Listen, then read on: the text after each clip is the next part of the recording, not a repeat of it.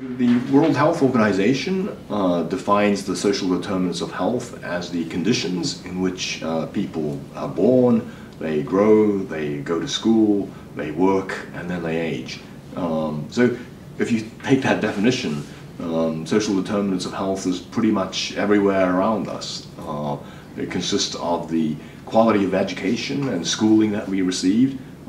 That's a social determinant of health. It consists of the quality of the neighborhoods in which we grow up, the kind of jobs that we do, how much income we make.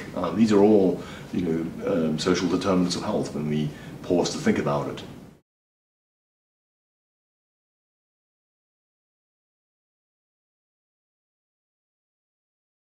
The distribution of the social determinants of health is determined by differences in people's access to power, to income, to resources. So you can see that it's really societal inequalities which determine differences in our access to or exposure to social determinants of health.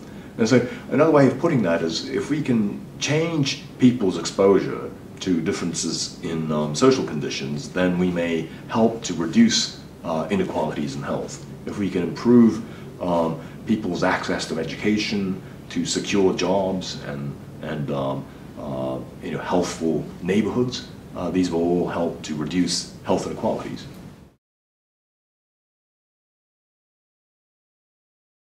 Yeah, I think it's true at one level that people are responsible for their own lifestyle choices. What social determinants of health adds on top of that is that people's choices are constrained. They're constrained by the conditions under which we grow up, they're constrained by the education that we receive, and so on and so forth. So what we're really trying to say is that responsibility matters, but so does ensuring that everybody gets a fair go. We need to ensure a level playing field such that, for instance, people are not exposed, that there's freedom from exposure to misleading information that's provided by food companies, for example. That's a social determinant of health, such that no matter how strongly motivated someone is to take charge of their healthy eating habits, there's not going to be enough if the information they receive on packaged food is misleading. So in that sense, we believe in the importance of individual responsibility, but there also has to be a level playing field as well. Social determinants of health can seem, very at once, very large in scale and difficult to intervene on. I see at least a couple of very important challenges. One is that what relates to social determinants being a form of prevention. So whenever we talk about doing something in social determinants to prevent illness or disease, we're talking about saving statistical victims or statistical lives. And when we contrast that to, let's say, personal health care, the story is much less compelling from a public communications perspective. It's always more compelling to talk about saving an identifiable victim rather than saving statistical lives. That's one issue with prevention which we've always had to grapple with. The other problem is that many social determinants require investments that take quite some number of years in order to yield the benefits. If we invest in our children's education, then it could be decades before the health dividend, so to speak, can be realized. And often there's a mismatch between that and our politicians' life cycles. You have to have the political willpower, or at least an enlightened politician who can see that there is societal benefit in doing something today in order that some benefit can be reaped decades down the line. So what I'm really saying is that in order for the challenges of social determinants to be met, you not only have to have a strong evidence base, but you also have to have strong political leadership and will.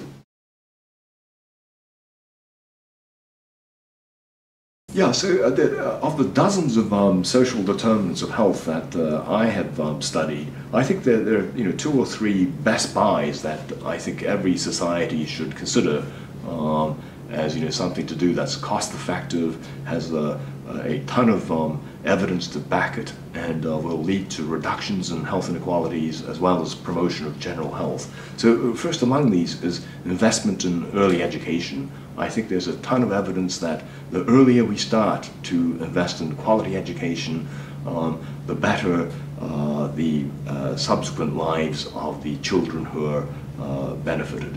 And that's not only true in terms of later school readiness and competitiveness in the job market, but also their health behaviors as well. So early education is number one on my list of best buys. I think we also need strong and secure job conditions, that people have to be assured the prospect of a decent paying job in order to be able to also have a reason to invest in their later health. It's very difficult to take responsibility of your own health when you don't know what's going to happen to you tomorrow. And for that reason, I am a strong believer in active labor market policies as a way to promote population health. And then lastly, I think in many developed countries, the growing gap in the wealth and incomes of the top versus the middle is a major public health concern. I think we need to stem the tide of growing inequality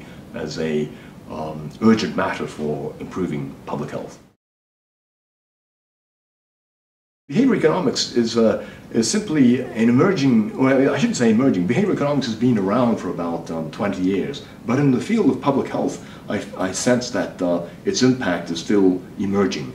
I think it is the field of economics which tackles the problem of irrationality head on. It basically revises the notion that most of us behave in rational ways that weigh the costs and benefits of different kinds of behavior, whether it's stopping smoking or eating Krispy Kremes or going to the gym. All of these behaviors have until now been analyzed in public health as if they were deliberately planned behaviors, but I think we now understand from insights in behavior economics that much of it happens in an automatic way, and behavior economics is simply giving us a set of tools by which to analyze these behaviors and then to try to nudge people in directions that are in their long-term health interest.